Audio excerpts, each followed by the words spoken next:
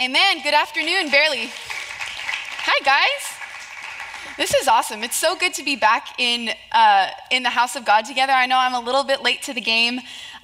Each and every Sunday, I've been with my daughter, Emberly. She's 2, so I haven't had the privilege and the blessing of being back in church with you guys. But as things start moving forward, I'm excited to be in person with you. However, I'm here today. Aren't you guys excited about it? I know you are. You don't flatter me. You're so kind. No, in all reality, you guys, my name is Nikki Garcia. I'm associate campus pastor here along with my husband, Ricky Garcia.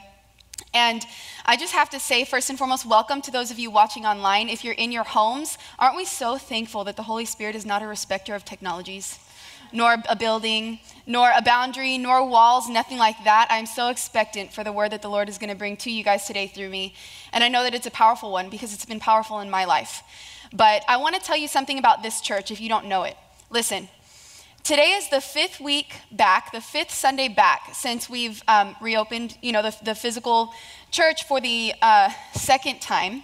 So much has happened in these 4 weeks. So much growth is occurring in you guys. You guys are hungry for the word of God. We've now had to go back to the 2 services, which is awesome. It's such a good thing. You know that, obviously. You're in the second service, so this isn't new information to you. But I say this to tell you this thing.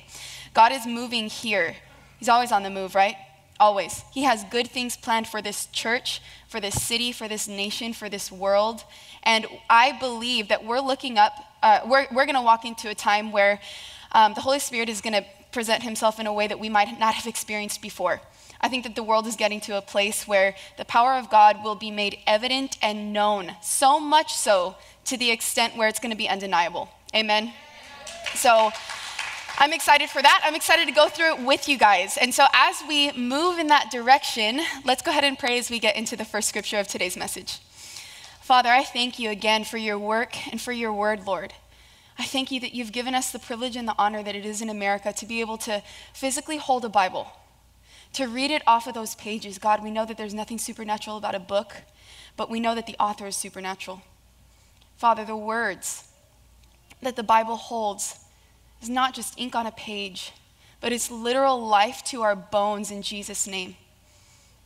It's the lifeblood that runs through us. Holy Spirit, I thank you that you are here now. We say that we need you, we depend on you. We pray for the rest of this service that it would be Holy Spirit led.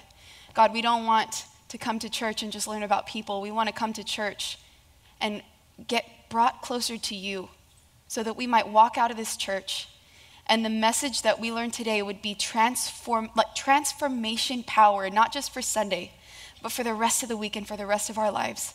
Thank you for peace in this place, for every single person who's in here. Soften their hearts and open their ears in Jesus' name. Amen.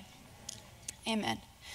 Well, listen, there is a group of people in the Bible that I want to talk about. You've probably heard of them frequently. If you have, that's a good thing. They're written about frequently, so it just means that maybe you've been listening to messages or reading the Word of God. If you've not heard the name of these people, then this might be the first time that you're learning a little bit more about them, and that's great too, because here's the thing. In the Old Testament, the first 5 books, we learn a lot about a people group called the Israelites. If that's familiar to you, raise your hand so I know where everybody's at. You've heard of the story of the Israelites. If you've not, man, their story is awesome. It's when people say the Bible's boring, I'm like, we're not reading the same Bible. The Bible is not boring. There's crazy stuff that happens. It's awesome. But in the first 5 books of the Bible, namely, those chapters really focus in on the Israelite people, the nation of Israel. And the reason that that's the case is because these people, the scripture says, are God's chosen people. Now, the reason that they're God's chosen people is not because he doesn't choose other people. He loves all people. But something was really, really special about this specific group of people. And that really special thing was that Jesus, the Messiah, the Son of God, would come through this lineage of people. So wouldn't you guys agree that they're pretty important? They're a pretty important group of people. Now, not only were they important in the Old Testament times while it was happening, but they are so important for us as believers today. And Paul tells us this in 1 Corinthians 10. Let's read the first 6 verses. 1 Corinthians 10, verses 1 through 6. He says, "Brothers and sisters, I want you to know what happened to our ancestors who followed Moses. They were all under the cloud and all went through the sea. They were all baptized as followers of Moses in the cloud and in the sea. They all ate the same spiritual food and all drank the same spiritual drink. They drank from the spiritual rock that followed them, and that rock was Christ. But God was not pleased with most of them, so they died in the desert. Verse 6 says, as these things happened as examples for us to stop wanting evil things as those people did. So there's a lot kind of happening in this passage, but really what I want to focus in on is two things. And we're going to start backwards. Verse 6 says this. Paul says, hey, the Israelite people went through things, and not all of them were good. They saw God's amazing power. They went through a lot of really great, powerful things. But there were parts of their story that we don't want to repeat themselves. He says, let's not have history repeat themselves in specific parts, which is the part that we're going to talk about today. However, in verse 5, he says that some people died in the desert. We'll get into that in a little bit. But I believe that the reason Paul tells us that the Israelite story is examples for us today is kind of the same idea for football. How many of you guys are excited that football season starts today? If I'm not mistaken, hey, Cowboys, that's how I know. Ricky, my husband, he loves football. Very excited for the Cowboys. Very excited. They have a really good amount of opportunity to improve, you know? So, which we're praying for them. But Paul says, I want you guys to look back on the Israelites' history and use them as an example of what not to do. So it's kind of like in football. I have a feeling that this season, the Cowboys are going to sit down a lot after they play and look at things not to do from maybe the most previous game that they played. But I believe in them. I think that they're going to do great after they learn what not to do, you know. But there might be a couple of plays or two in that game that they need to focus in on and say, okay, you did a lot of good things, that good football things happen. I sound really, I love football. But I have a feeling they're going to be able to hone in on a lot of areas to say, okay, you see this example, we don't want to do that next time. Let's just make it a goal not to do that thing there, you know? And so it's the same way for the Israelites. They were such an important part of our spiritual ancestry in the story that we read that's in the Bible. However, it's so applicable in our lives today for us to kind of zoom in and hone in on the part of the play that we don't want to repeat. We don't want to repeat it, okay? Excuse me, the Israelite journey can be a long one if you read it in detail, and the goal is not even to read it in detail, but there are a lot of similarities between us and the Israelites, a lot of similarities. Are we not God's chosen people? Did he not look at us and desire that we would come to him, that we would be reconciled with him? Yes. Did he not, just the same way that the Israelites were freed from slavery in Egypt, that happened in part of their history, they were held as slaves at one point. They felt the physical effects of what it meant to be a slave, the emotional effect of what it meant to be a slave. They didn't have control over their life. They had to listen to a slave driver. They lived their life in slavery, yet they saw the power of God move on their behalf when they were taken out of slavery. Praise God. Have we not been taken, Galatians 4:7, out of slavery and into sonship of God, right through Jesus Christ? Has that not happened for us? And then another part in their history is that they went through the wilderness time, which we've heard a lot of messages and a lot of teaching about that wilderness period and portion, and it's super valuable, but the Israelites were not meant to be in that wilderness period for as long as they were. We know that, you know, and that wilderness period in our lives as believers today is after we've gotten saved, after we're free from sin, we are meant to walk in the promises that God has set before us. When he looked at you, when he created you, he knew exactly what he would gift and call you to do. First and foremost, he wants everybody to be saved. It's his will that everybody be saved, right? We were free from sin. These good things happen. So I want to say something about the Israelites. There were two generations that we learn about. In the book of Numbers, a census was taken twice. And it's not because they miscounted the first time, not at all. It's because the first time they counted, it was one generation of Israelites, and the second time they counted was a completely different generation of Israelites.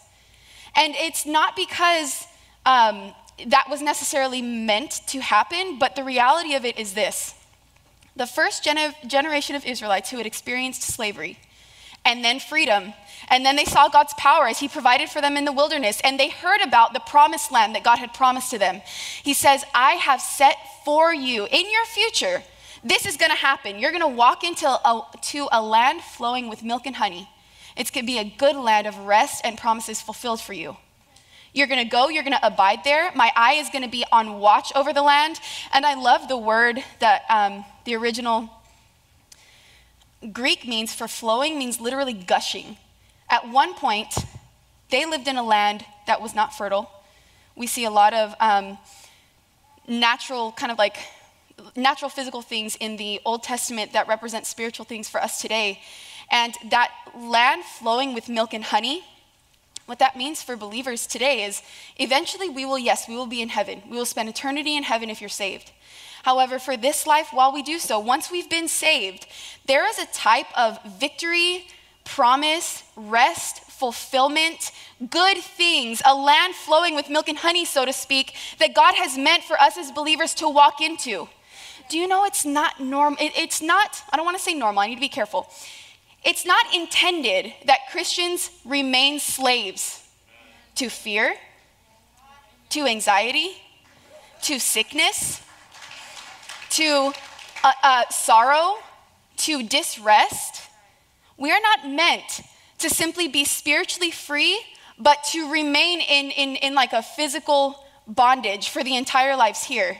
Because you know this, Ephesians 1:3, we don't have to pull that up right now, people in the back, but Ephesians 1:3 says, Paul's writing again, he says, praise be to the God Father who has blessed us with every spiritual blessing that we have in Christ Jesus. So when we've accepted Christ as our Lord and Savior, there are things that we inherit because we've been free from slavery, adopted into the kingdom of God. We now inherit the good things that God has blessed us. Later on, in a couple of verses down, Paul talks about those good things. He talks about sonship, that we're no longer orphaned, that we have a Father God, our God, the Father, the creator of the universe, calls us son and daughter. I want to talk about the fact that the reality that I have personally seen, and maybe this is you, maybe you're experiencing it. I have seen people accept Jesus as their Lord and Savior, come to church. Maybe they get a glimpse of the things that God's promised them. They get saved, yet they kind of remain in that wilderness wandering portion for longer than is intended for them. See, just like the Israelites, that first generation, they were not meant to live in the wilderness forever. God wanted them to enter into the promised land that he had given to them.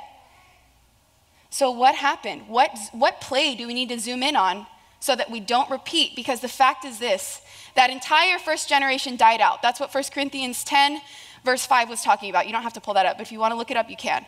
He says, this is why people died in the wilderness. An entire new generation was the one who eventually did walk into the promised land, but it wasn't the first generation, it was the second generation.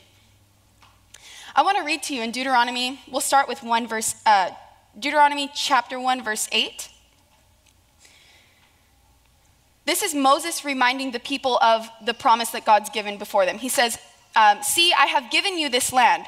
Go in and take possession of the land the Lord swore he would give to your fathers, to Abraham, Isaac, and Jacob, and to their descendants after them. He says two things here, and that's why the title, I guess I should tell you the title of my message, A+ for me today. The title of today's message is called The Paradox of the Promise, and I want to tell you why. It comes from this verse. If you don't know what a paradox is something that sounds like it could be opposite to each other, when in reality it's meant to bring truth to the fact of what it's talking about. For example, scripture is full of paradoxical phrases, like the first shall be last, right? And I mean, so on and so forth. You can name the rest. But the paradox that the first generation of Israelites were experiencing had to do with the promise that God gave him. We can pull that scripture up again. There's two parts to it. Deuteronomy 1 verse 8 says, see, I have given you this land. Go in and take possession of the land the Lord swore he would give to your fathers, to Abraham, Isaac, and Jacob, and to the descendants after them. So let me ask you this. If a paradox talks of two things that are opposite to each other, yet it still remains true, what's the opposite of to give? What's the opposite of to give? To take. So why would God say, I can imagine the Israelites being like, okay, so you're giving us something, but you also want us to take that something. Which one is it? You're giving or are we taking? And God's like, yes. To that I say, yes. It's a paradox. One has to happen. One can't happen without the other. For them, the land that God was saying that they would go in and possess had two parties involved. One, that God would give them the land, that he would set out the land, and that he would be faithful to do what he would say in that land, right? How many of you guys know God does not lie? He's not a liar. But it meant that they had to put action behind their faith if they were going to walk in and take possession or walk into that land so that they could see the promise of God fulfilled in their life. This is what the first generation of Israelites failed to do. I want to tell you why. They had what I'm calling today grasshopper syndrome. You're like, oh, that's good. No, it's not good. Grasshopper syndrome. You see, Moses had told the people about what God shared with him. Moses was the one leading the first generation of Israelites, and he had spoken to them about the land that God was going to hand to them, that it was a land flowing of milk and honey. He talked to them about how they would experience the very opposite of what they experienced in slavery. He gave them specifics, which you can go back and read about. It's really interesting if you were to look further into it. And when that happened, actually, Moses sent people from the nation of Israel into the land of Canaan to go and scope out the land, to spy out and to kind of like take a peek, literally spy, in the land that God said he was going to give them. Now, this is what we have to understand. These spies that were appointed to go out into the land were not just a group of men that like volunteered. It wasn't like that, you know, they didn't volunteer to go and to spy out the land. These men were trained. These men were knowledgeable. These men knew what to look for. These men were given a report that they were supposed to check on, and I want to tell you about what that report is. But these men were very intentionally picked out in order to be the ones to go and to spy out the land. And in fact, there were 12 men, 12 tribes of Israel, one from each tribe. I want to read to you. This is not going to come up on the screen because it's a little bit, it would be a lot for you to read. But I want to tell you, Moses is telling the spies this. It's in Numbers, the 13th chapter, verses 18 to 20. He says, go and see what the land is like. Find out whether the people living there are strong or weak, few or many. See what kind of land they live in. Is it good or bad? Do their towns have walls, or are they unprotected like open camps? Is the soil fertile or poor? Are there many trees? Do your best to bring back the sample of the crops that you see. And then scripture says, it happened to be season of harvesting the first ripe grapes, which is a cool fact. But what Moses was saying, and we need to get this picture. Let's put ourselves into this picture. You're Moses. God already told you that you were to lead people into a land flowing with milk and honey. Did God not already give you a report of the land that he was calling you to? What did he say? Flowing with milk and honey. It can be used as a type of symbolism to symbolize rest, that they didn't have to work to live anymore, that God would be their provider. He would provide for them, that they would be able to experience the goodness of God. So Moses was already given a report by God about this land. It's interesting that he would have to send human eyes to tell him something that God already told him. Interesting, right? So what happens is they spend 40 days and 40 nights in the land of Canaan. And keep in mind, they weren't living freely in this land. Again, they were like spies. So I'm sure that they had to be undercover and they had to go through things. They were looking at a strategical way to kind of overcome and conquer this land. Because remember, they were living in a time where the military was very prominent. Because conquering a land meant going to battle and conquering the people who lived in the land. We have to keep in mind, they weren't just marching there and asking for keys. They had to go and take it by force, right? And so 40 days and 40 nights pass, they come back and they finally have the report of the land. Remember, Moses gave them a checklist. This happens in the 30th verse, Numbers 13, the 31st verse. He says, then the men who had gone up with him said, I'm sorry, Verse 27, and they told him, we came to the land which you sent us. It flows with milk and honey, and this is its fruit. Interesting that something God said was true, huh? Funny how that works, right? He said it was flowing with milk and honey. However, this is a really dangerous word to use as a Christian when you have seen the promises of God and when you've read something in Scripture that is yours in Jesus' name because of what you inherited when you became saved. I don't want to get ahead of myself. If this is a spiritual blessing in Christ, Ephesians 1:3, we already read it. It's said, it's spoken, that we have spiritual blessings in Christ. Who are we and what condition of our heart has to happen in order for us to judge what God said based off of what we see and count his word as false and the circumstances true? It's big. That's big, right? This is what they were doing. So they said, verse 28, however, the people who dwell in the land are strong, and the cities are fortified and very large. And besides, we saw the descendants of Anak there. There were giants in the land. They were a part of the Nephilim. You can go and read about it. We don't have time to get into it today. But the people were physically really, really huge. There were giants in the land. Now, out of the 12 spies, 10 came back with a report that said, yes, the land is flowing with milk and honey. However, there are people in the land, and we're probably going to be devoured by them. They have what's called grasshopper syndrome, and I'll tell you why.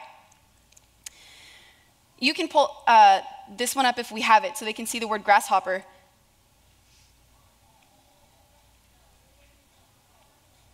Numbers 13:33.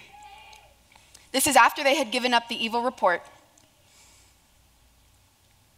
And there we saw the Nephilim, and we seemed to ourselves like grasshoppers, and so we seemed to them. We seemed ourselves like grasshoppers, and so we seemed to them. So really what happened was they were seeing two things. In the physical, this wasn't even something that they had to like activate in the spirit realm. This was in the physical. Two things. They saw the land flowing with milk and honey. They literally brought some of its crops back. Scripture says that they had to have 2 men carry the cluster of grapes that they got from the crops because the soil was so rich and so good. It was a land flowing of milk and honey. There was no lack there in that regard. They have proof that God's word was true. Yet, up against the giants, it made them see themselves as grasshoppers, small. Now, not that I want to give them some credit, but I want to take this back to us, guys. I want to bring this back home here. A lot of us know what it's like to live as a slave to sin.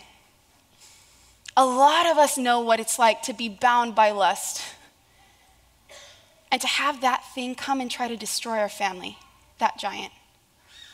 A lot of us know what it's like to battle with anxiety, fear, depression. A lot of us know what it feels like to be a slave. You see, just like they knew, they felt the physical effects of slavery. They knew that. But God's promise, there was proof of the promise in the land. Yet they were so overtaken and consumed by what they saw in the natural that they discounted and discredited what God had told them was theirs in the spiritual realm and in the physical realm. How many of us have lived our lives with grasshopper syndrome in our walk with Christ? How many of us, and this is thank you for your honesty. Hey, there's no shame here. We're getting free. We're getting out of that mentality. You know what I'm saying? But here's the thing. Just like there was a paradox to the promise that God sent for them, that God was giving them the promised land, but they had to go and to take possession. 2 of the spies out of the 12 were the only ones that came back with a good report. They tried to tell the people, hey, the land is flowing with milk and honey. They were so excited about the fact that they knew that God was faithful. He's like, that land that's been talked up for I don't know how long, it actually exists and it can be our reality. Let's go take it. God is with us. That's all we need. The giant, we saw the same giants that the other 10 saw. But the thing is, I'm not focused on that. I am more focused on what the Word of God says than what the giants threaten. Amen? For us, listen, gosh, they had, in the book of Romans, the third chapter, there's a scripture that says, make God true and every man a liar. What does that mean? That means that whatever tries to set itself up against the power of God, we have to see as a lie, and the Word of God as truth. They had a Romans 3 spirit about them, Joshua and Caleb did. They saw the same giants. They saw the same land. They saw the same fortified city. They saw the same everything, yet their report was different because they clung to every word that God spoke. You guys in this room, you guys are about to walk back out of this room and face some real giants in the land, huh? You guys are about to know what it's like to believe in the promise that God has for you and activate your faith and walk into it, yet face some giants. I want to tell you what God said to Joshua. He said, every single place that your foot should tread will be yours. And we can pull that scripture up because this is really important in our application as we kind of come in the direction of what do we do with this information. Moses, my servant, is dead. This is Joshua 1, verses 2 and 3. Therefore arise, go over this Jordan, you and all this people, into the land that I am giving them, to the people of Israel. Every place that the sole of your foot will tread upon, I have given to you, just as I promised to Moses. The promise was there. What was the possessing part? The possessing part meant that if Joshua was going to be successful in leading the second generation of Israelites into the promised land, there had to be action on his part. James 2:17 says that faith without action is dead. For us, for us, every place that the sole of our foot would tread will be given to us because we are strong and courageous, just as God told Joshua to be. But for our foot to tread in places they've never treaded before requires action on our part to take steps boldly into the places that we've never come up before for the fear of the giants in the land. When you make a choice to abandon the grasshopper syndrome and have a Romans 3 spirit to make every man a liar and God be the truth, you're going to have to go places in the spirit you've never been willing to go before. You're going to have to come up to giants that in the past, as a grasshopper, you might have shied from. You're going to have to do things and say things to people, come up against opposition. Yet you know that you are not trying to snatch something that doesn't belong to you. You're simply taking possession of the things that do belong to you. I want to paint this in a really, really practical way and then make it, I feel like we've been talking about that, but it would be wrong to not tell you about something that I'm presently doing, and this is very practical, okay? I want to show a picture of my 2-year-old giant on the screen. Emberly Rose, she'll come up here on the screen in a minute. She's cute, but she's a giant, let me tell you.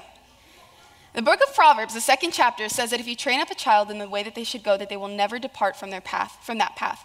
Other translations say, if you train them in their youth, then when they're old, they will come back to the path. It depends on the translation that you read. But the reason that I just want to highlight this part of my life to you right now, and some of you are like, she's 2, wait till she's 14. I know, give me a break. Maybe you can give me some pointers. This is my giant right now. But this is the thing. The terrific 2s, terrific, I'm saying by faith. The terrific 2s are real. This chick threw a candle in a glass vase at my face a few days ago. It didn't feel good, it hurt. If I'm believing for her life what the Lord has spoken to me in the spirit about her life, I got to do some work right now. And when the promise is fulfilled, when she gets saved, when she's able to make that choice, when she honors God with her lips because of the example that she's seen in our home, when she speaks and people get saved, when she proclaims the goodness of God and others' faith is built up, when those promises are fulfilled, one, it's going to be because those things are legally mine in the scripture. I'm just taking what's already got my name on it. However, the paradox is that the possessing I do today will go in the direction of the promise fulfilled tomorrow. Right? This comes all the way back down to very simply the words that I speak to my daughter right now when she's 2. How I respond to her right now when she's 2. Her tantrums. Am I letting them cower me away from truly disciplining her the way that I believe that the Lord has asked me to discipline her? I get it, she's only 2. We're talking about a 2-year-old. Let's take this into your marriage. What has God said is legally yours in the union between a man and a woman? That they shall be one, but they're also the representation of God with his bride.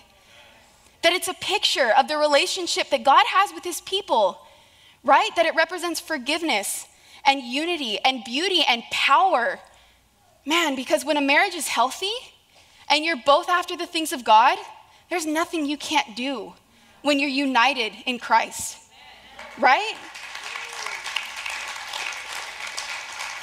And I mean taking things for the kingdom. Don't twist my words. I'm not saying you'll go and make a lot of money and that's what we're after. I'm talking about the peace that comes with both being in the will of God. Money's great, but it's not everything. Peace of God. You can have all the money in the world and never have peace. And you can have the peace of God and never have not have a cent to spare. The peace of God is what we're after. You guys are, but what does possessing that promise in your marriage look like for you right now? Does it look like coming up against bitterness, the giant bitterness? Does it look like coming up against the giant that held a grudge because of something that was done on the other party's part? What do those giants look like for you? Your adult children, that they would be saved in Jesus' name. That they would not, that they would not have to deal with the destruction that maybe you dealt with in your youth. What does that mean? You possessing the promise for them today, the amount of time that you spend in prayer on your knees, declaring the blood of Jesus over their life. The possession today leads in the direction of the promise tomorrow, right? Now I want you to just have this moment. Think about it. As we wrap up, I really, really wish that we had more time, together, but I want to encourage you in this. James 2:7 says, so also faith by itself, if it does not have works, is dead. Here's what we need to do, family. This is what we need to do. There are promises in the spirit that already belong to you in the spiritual, but you might not have them in your hands necessarily in the natural. So what do? You find out what's legally yours. What's written in Scripture? What has God promised? What is he bound to? He is bound to his word, right? You find that whatever lack you have in your life and you want the will of God to come in your life in that particular area because you know it's the will of God, find out what the Scripture says is legally yours. Then once you know that, you got to see if you have grasshopper syndrome or if you live in the spirit of Romans 3, just like Joshua and Caleb did, to make God true and every other man a liar. After you know that, you've got to, James 2:17, put action behind your faith. Walk in the areas that the soles of your feet may have never tread before. Be strong and courageous the way that God told Joshua. Watch God honor his word in your life because you're making a choice to possess the promises that he has for you. Watch that happen. And then I want you to notice something. I'm not saying that everything in your life has to be comfortable, nothing like that. Notice, I never talked about material possessions. I talked about the spiritual blessings that the Bible says are yours. You'll notice the peace of God come into your life beyond all understanding. Beyond any reason, you have peace because you know that God is not a man that he would lie, that he is faithful to his word, that you are a child in him. Watch the people come to you and ask what's different about you. Not to give you glory, don't mistake me, but so that you can direct the honor and the glory back to God. Watch their lives be changed. Amen. I see the people in this room, you guys are bold in faith. You guys are hungry. I know that you will walk out of here and make the decision to do what the word of God says regarding your promises. I know it. I'm so excited to hear the testimonies. I'm so excited to see the victory that you're going to walk in simply because you chose to take your money to the bank on the word of God rather than your circumstances. Let's pray together. Let me pray for you. Father, I thank you that you've given us your word, that we understand what's legally ours when we've accepted Christ into our lives. Father, we know the first thing is that we are saved. That's the greatest miracle of all, that a sinner would become saved, that someone would turn their heart toward God the Father and accept the truth that Jesus Christ came to this earth so that he could die, be raised rise again, so that we could be united with you again, God, reconciled, redeemed. We're no longer slaves to sin. Galatians 4:7. God, we are your children. We cry, Abba, Father, because you have looked at us as your children.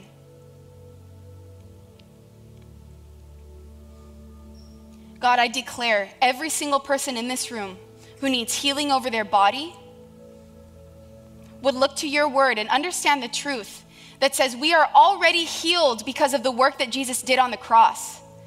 God, it is not something we beg and plead for. It is already legally ours. Show them what it means to face the giants of fear, of doubt, of anxiety, to boldly come against them and say, you are no match for my God.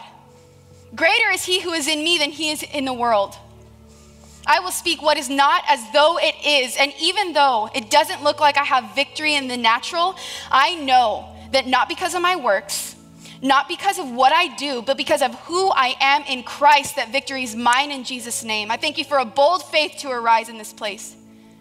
A bold faith of Joshua and Caleb's who will walk out of here, depend on your power and go and conquer those things. Face the giants and proclaim that God gets the glory every time. God, I pray for the group of people who don't even know how they'll muster up the strength to even take a step so that the soles of their feet can tread on new ground. I thank you, you give them a word right now in Jesus' name. You speak to them in a way that only you can, Holy Spirit.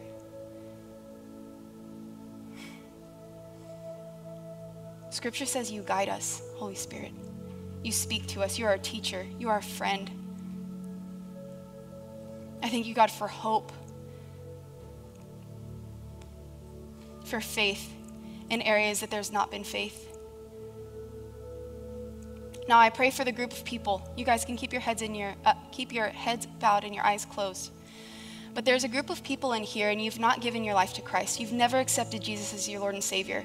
Maybe you've done it in the past, but you've fallen away. Do you know what the Bible says concerning you, your life? It is God's will that everyone would be saved.